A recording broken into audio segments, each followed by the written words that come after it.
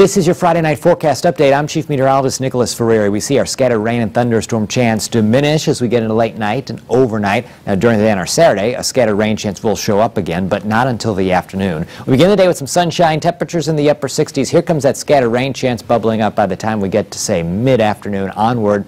It'll be a hit-and-miss thing around here. Some areas could get into some decent downpours, also some gusty winds, but other areas may see a completely dry afternoon and evening.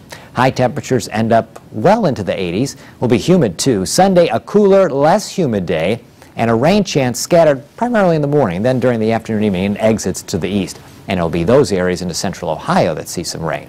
Here's a look at the next 10 days. Our Saturday has a high of 86. On Sunday, 81. Monday, 80. Then it's the upper 70s for Tuesday. Wednesday, 80 with sunshine. Thursday, 84. Friday, 85. Saturday, 86. A scattered rain and thunderstorm chance then. Sunday, 83. A week from Monday, 82.